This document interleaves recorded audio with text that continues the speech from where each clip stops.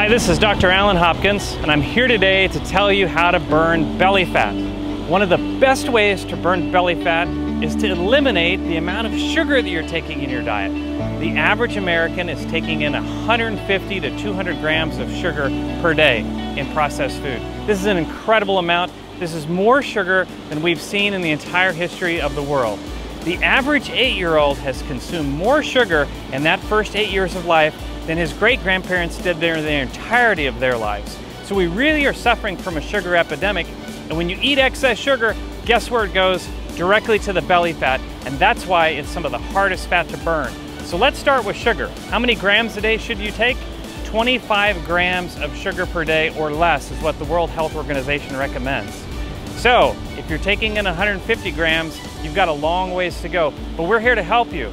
Please check out our blog. We're going to tell you much more information how to dramatically cut back your sugar content.